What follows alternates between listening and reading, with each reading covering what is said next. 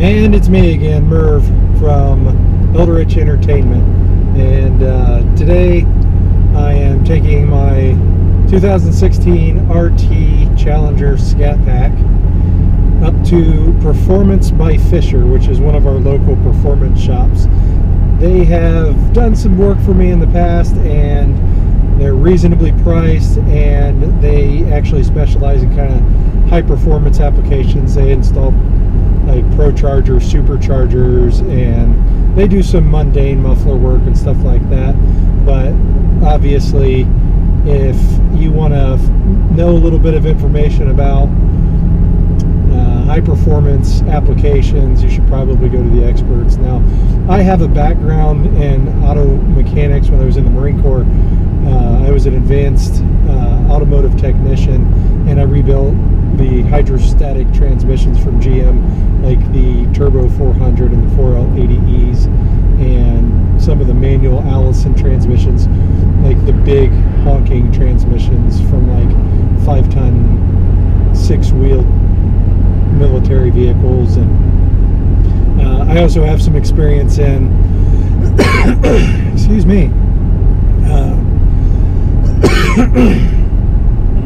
I also have some experience in rebuilding diesel engines, like the 6.4, 6.5 turbo diesels that GM put in their Humvees for the military, and some of the bigger engines for like the LVS and the Marine Corps, like the 8V92TA, which is 8 cylinders, V block, 92 cubic inches per cylinder, turbocharged and supercharged and after-cooled. It's a 2-cycle big diesel engine, but that's neither here nor there. So there's a little bit about my background in auto mechanics, and I've been doing some of the backyard mechanic stuff since I was 16 with my dad and stuff like that. But the point is that whenever you want to do like a performance application, you should probably talk to some of the people that specialize in that. I do not personally specialize in exhaust. I can do it. Part of it is time, part of it is money, part of it is hassle. I can weld. However, I am not what I would consider a super proficient welder. I can tack weld and I can run a bead. But when you're talking about putting beads around a round object and get it to seal and stick and all that other stuff, that's not really what I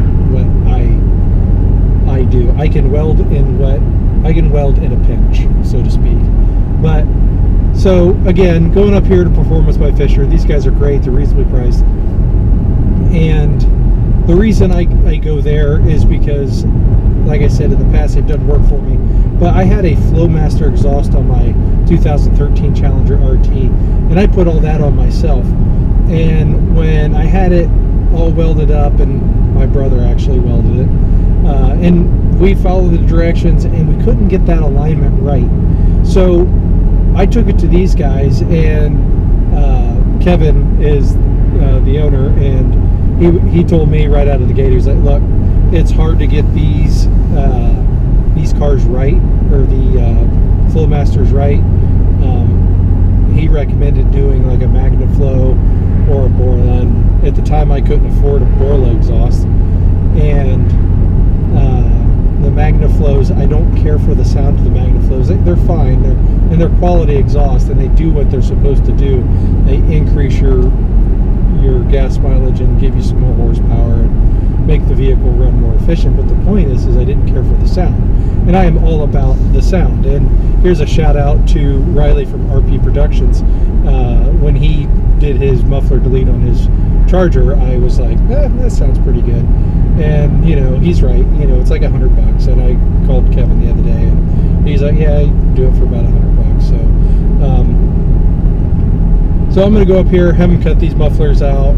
And in the future, when I save my pennies, I'm going to do a Borla exhaust on it with the Attack mufflers. I'll do a full cat pack, and then once I get that done, I'll save some more pennies and do the Borla headers and have Kevin install those.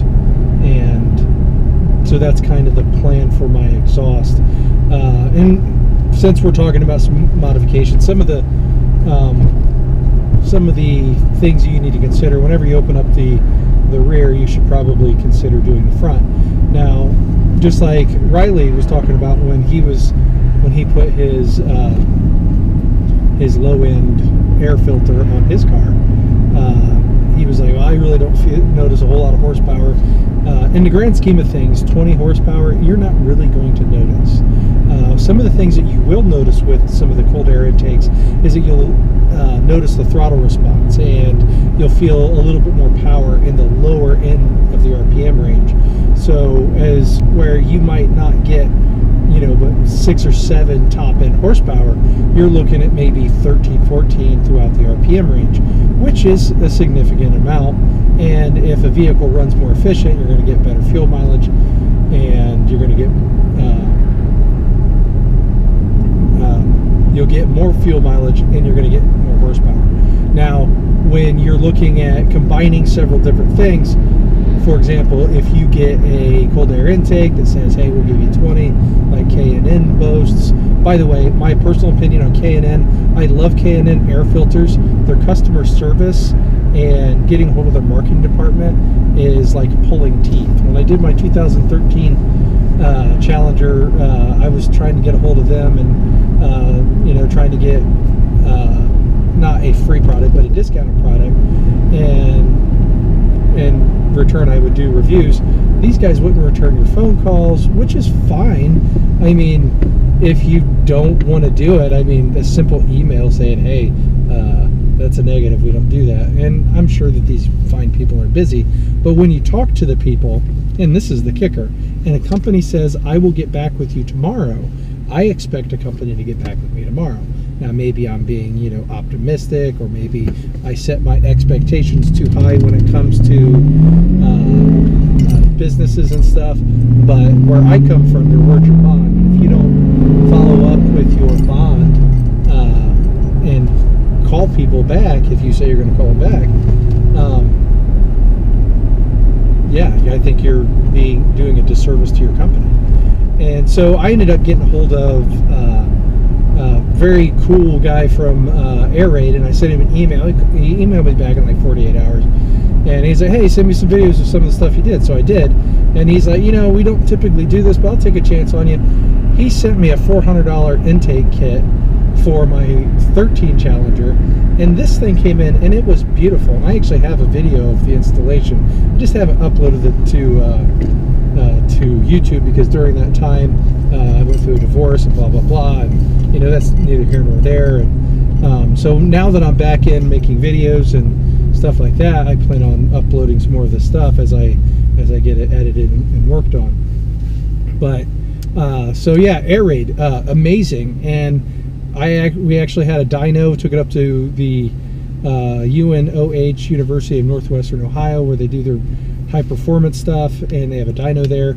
And we did the Flowmaster exhaust, and we ran a baseline for the car stock, and we added the Air Raid kit, and it was like 14 horsepower at the top end, which is amazing for an intake. But the best part is it was like 18 throughout the RPM range. The highest peak through the mid range of the RPM range was like 18, and I was like, holy crap, that's significant. And ended up, so stock, it was getting like 20 miles to the gallon,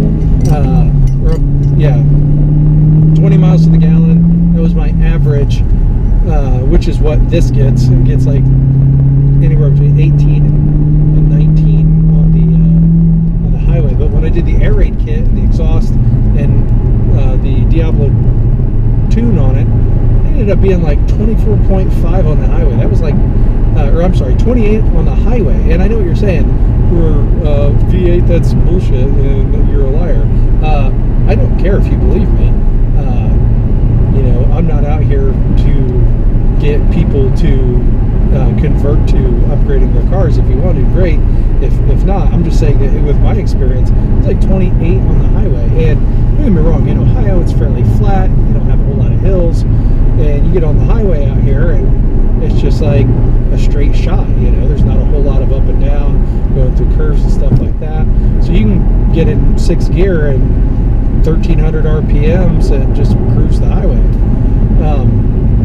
But with that said, it was the average ended up being like 24.5 because I do a lot of driving and I do a lot of highway driving.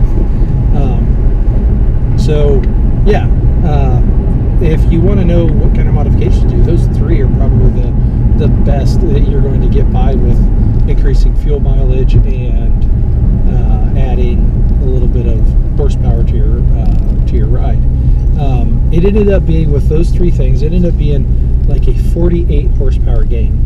And you know, if you consider, you know, close to $400 for an air raid kit, I think it's like $800-900 for a Flowmaster catback system, which, by the way, I do not recommend for one reason: they don't last.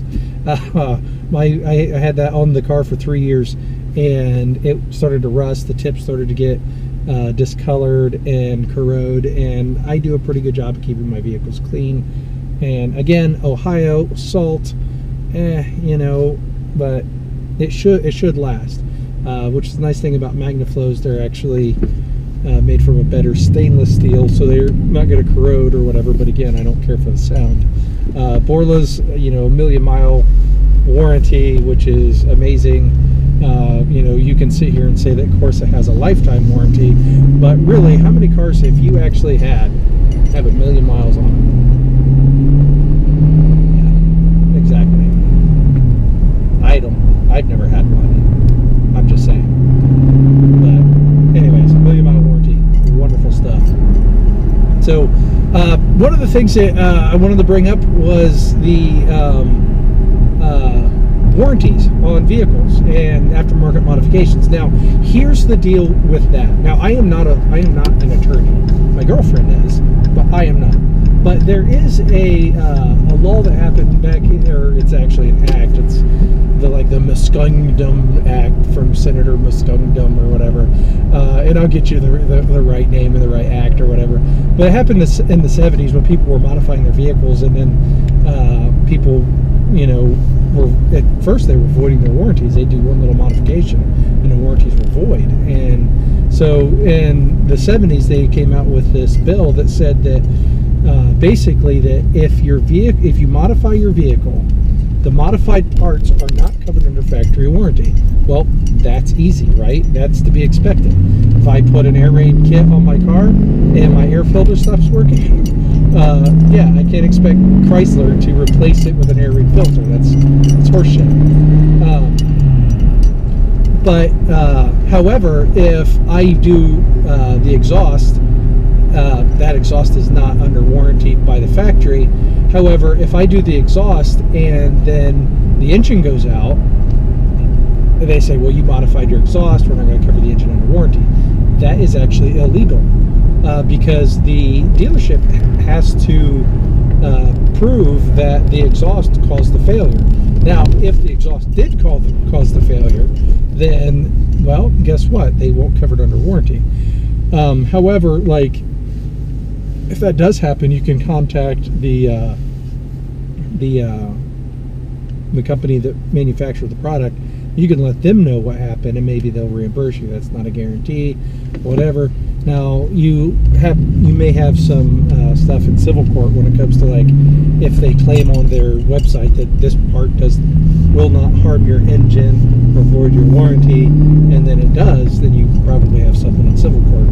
Now, keep in mind, I am not an attorney by any means, but you know, if you're curious about this stuff, I'll give you some of the research material, and you can make the decisions for yourself.